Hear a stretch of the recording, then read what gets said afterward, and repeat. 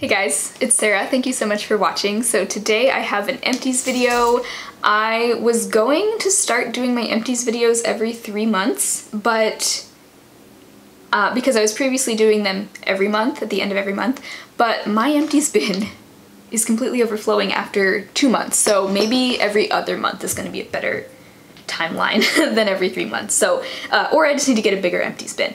We'll see. Let me know if you have a preference, but I wanted to just go ahead and do this because honestly, I'm tired of seeing this heaping pile of garbage in my bathroom every time I go in there. So I like to do these. I start out with makeup, then I do skincare, hair and body care, and then I have some like miscellaneous kind of household type products as well. Actually, quite a few of those to share today. So let's just get started because this is overwhelming me. Alright, so starting off with the makeup, I have a couple of Project Pan makeup products that I finished recently. First we have the Brooke Cosmetics blush in the shade Sweet 16. I have been working on this for so long. For a while this was one of my oldest blushes and I'm so happy to see it go. To review this product, Brooke Cosmetics is a very much kind of like indie brand, and I got this in a subscription box a couple years ago, probably like 3 or 4 years ago at this point, and I fell in love with this blush, and so I ended up trying a bunch of other products from this brand and I didn't really like any of them. So it was kind of interesting that I really loved this blush, but I tried a bunch of other types of products. I tried like a little foundation sample, I tried an eyeliner that was a total dud, I tried like an eyeshadow single that was like not pigmented whatsoever, a lip balm that was just okay. Like it was just all very mediocre and kind of like meh, not so good, but I love this blush. It's such a beautiful shade. You can't see it now, but I'll put a picture on the screen of what the shade does look like. Kind of a neutral toned pink, has a little bit of shimmer in it, and it just looks so gorgeous on the cheeks. It blends out beautifully, it lasts all day, and it's just a gorgeous blush. And you know, I'm kind of sad to see it go, but at the same time I'm very happy to see it go because I just feel really satisfied. But yeah, if you're wanting to try anything from this brand, try the blush. I don't really recommend anything else, so there's that. Another product that I am going to be throwing away is the Original Beauty Blender. I had this since last November, so 9 months I was using this for. Really did enjoy this. There definitely is something special about this sponge that it just has a very different feel to it than other sponges. It almost feels like a memory foam, but not really. It just has a very special feel to it that I don't think any other drugstore sponges, at least that I've tried, really quite mimic. But either way, I have drugstore sponges that I like too, but I was very happy to be able to try this. I bought this in like the sale last fall and really enjoyed it while I had it. I used it for both foundation and concealer. I didn't feel like it sheared out my foundation too much. So I really did enjoy it. If I ever do find it on sale again, I probably would buy it. Also because it does hold up for a very long time. The reason why I'm throwing it away is it looks like it has a tiny bit of mold starting to grow at the tip, which is disgusting. I went like maybe a week or so without using it, and then when I went to use it the next time, it had some little flecks on it. But the sponge itself is still holding up really well. It doesn't have any tears. So if I ever did find it on sale again, I really do kind of think it's worth the money because it does last so long. So yeah, really did like it. I didn't think I was gonna think it was that special, and it really is. Like, I do still think that other drugstore sponges are great too. I love the EcoTool sponge. I love the Real Techniques sponge. I currently have that one. Those are great too, but this one is just a little bit better, so. Okay, next, this is kind of a surprise, kind of a spoiler if you have been following my Project Pan, but I haven't shared this in an update yet, but it will be in my next update.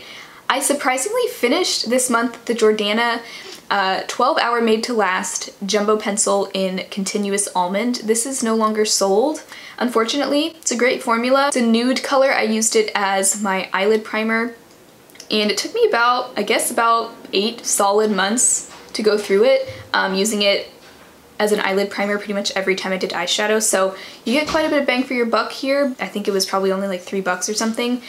And it's one of those formulas that kind of, you know, goes on and doesn't really budge. It's almost waterproof, so unfortunately it's no longer sold. If it was, I would totally recommend it. All right, the only skincare product I have in here, and this is probably the last time I will have this type of product in my empties. This is the Ulta on-the-go makeup remover facial towelettes. It only came with 5 little towelettes. I got this in like a gift with purchase bundle. These were great. They were not super juicy, so if you like really wet towelettes, this isn't them. But they were effective at the few times I used them. And I will say the one thing that it really came in handy for that kind of had me questioning my commitment to no longer buying face wipes was I actually got mascara in my carpet. You know, it happens. And I ended up trying this to remove the stain because I figured, well, if it's meant to remove makeup, maybe it'll work. And this completely removed the stain. Completely. I was so shocked by how, and really quickly too, I kind of just dabbed it in instead of like scrubbing because I didn't want to like really set the stain in. So I started out just dabbing it and kind of just like working it in with my fingers. And the stain was gone. It was amazing. It like completely erased the stain. So these could totally come in handy for like stain remover if you tend to have issues with like getting makeup in your carpet and stuff. But either way, I wouldn't repurchase because I'm trying not to buy face wipes anymore. A couple of, it's mostly just like big products in here. I actually don't have a ton of products, they're just big ones. The next one, this is another spoiler for my project pan, but I did finish off the Nature's Gate Sunless Tanner. I ended up cutting it open too. I think this is also discontinued, so not super helpful, but even if it was still available, I wouldn't recommend it. It was kind of like a lotion, but it also just came out looking like caramel sauce. So it wasn't really like a lotion kind of texture, more liquidy, but kind of thick at the same time. It was very effective at making my skin look super tan. The only problem was it was just very hard to get it to not streak and like get all blotchy and stuff, even if I exfoliated really well. And this has gotten old and I kind of didn't use it for like a couple years, but I went back to using it and it was just really hard to work with, so I don't know if it maybe had just gotten old. But either way, I kind of prefer like a tanning mousse. Right now I have the Eco Tan tanning mousse and that works really well. I would totally recommend that. I feel like it's just easier and it really does dry down. It doesn't really transfer onto fabric. This definitely would transfer onto fabric even after it had dried, so wouldn't recommend even if it was still sold. Another product that I finished off from my project pan, this was, I think y'all knew that both of these were going to be done this month, but this is the Alba Botanica Very Emollient Body Lotion with SPF 15. I wouldn't buy this again just because SPF 15 isn't really a high enough SPF, but it was nice for like daily coverage if I'm going to be spending most of the day inside. It's still nice to have a little bit of SPF on, so I guess for that it was semi-useful. I'd still rather just wear a higher SPF anyway. Very hydrating, has kind of like a very light scent. Doesn't really smell like sunscreen, kind of more just like a almondy scent maybe. I guess it kind of smells like sunscreen. Either way, nice lotion, a little bit, I wouldn't say that it's greasy, but you definitely do kind of feel it on your skin. So, but if you're looking for like a nice lightweight daily, like low SPF product, this was nice. I just don't think I'd repurchase it. All right, I've got one hair product in here and this has been in a few of my empties videos. This is the Jason Dandruff Relief Treatment 2-in-1 shampoo and conditioner. I don't think I'll be buying this anymore. I've gone through a few of these recently and I just realized that I have to use so much of this to get it to cover my whole scalp. It doesn't really spread out very easily, so I have to get like a whole handful of it. And so I went through it really quickly and I don't really love that it's shampoo and conditioner in one because I feel like it makes my hair get greasy more quickly since I'm putting that conditioner basically right at my scalp. They do have a just plain shampoo version, but that one smells so strongly of sulfur.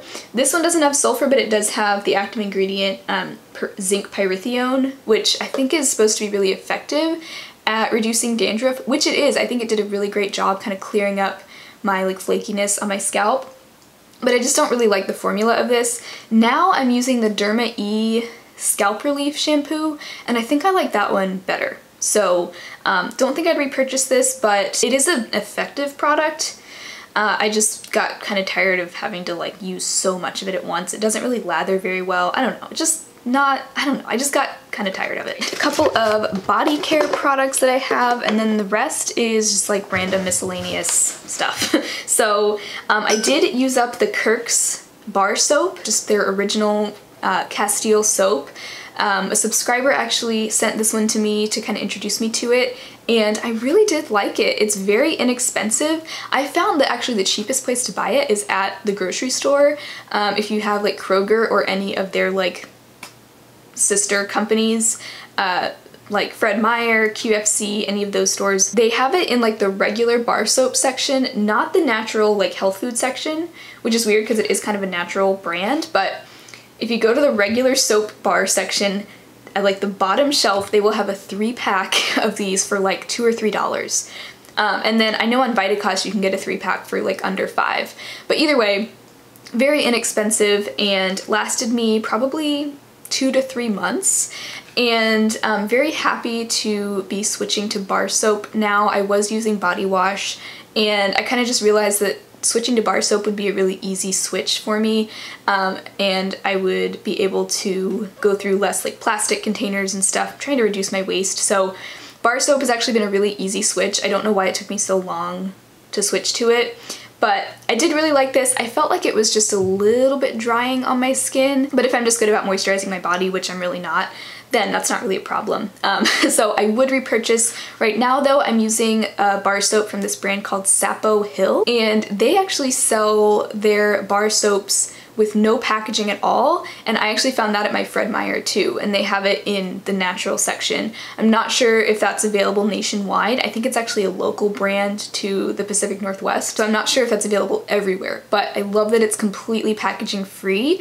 That one I think is like $2 for 1 bar, so it's a little bit more pricey, but I'd rather get something that's completely zero waste if I can for just a little bit more money. So that one I just started using like yesterday basically, so I can't really say my thoughts on it yet, but I'm very excited about that one. I feel like it is just slightly more hydrating. I've heard they sell that one at Sprouts too, so check there, but I'm just really excited to be able to find something like that at my grocery store. So either way, those are 2 great bar soap options that I have to recommend. But I think I'm also going to start using bar soap for my hands as well instead of liquid soap, just to cut down on waste even more.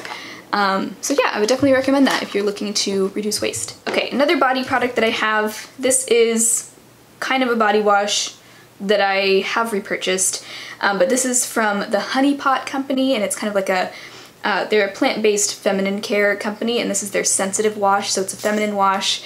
I use it in more delicate areas, and I do really like it. I already repurchased it. They sell it at Target, I think Walmart as well, and also online. So if you're looking for anything like that, definitely recommend this brand. They're cruelty-free and vegan, and I feel like it's kind of hard to find this kind of thing. So they also make like wipes and like pads and liners and things like that. So really cool company. They're like women-owned, etc.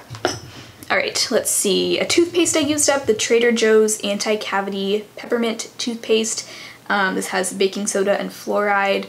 This is not my favorite toothpaste, but it is pretty much the cheapest cruelty-free toothpaste that I've found. I think it's like $2, and most cruelty-free toothpastes are way more than that. So for that reason, I'm tempted to keep buying it just because it is so cheap, but I just don't like the flavor. It's got kind of a bitter taste to it.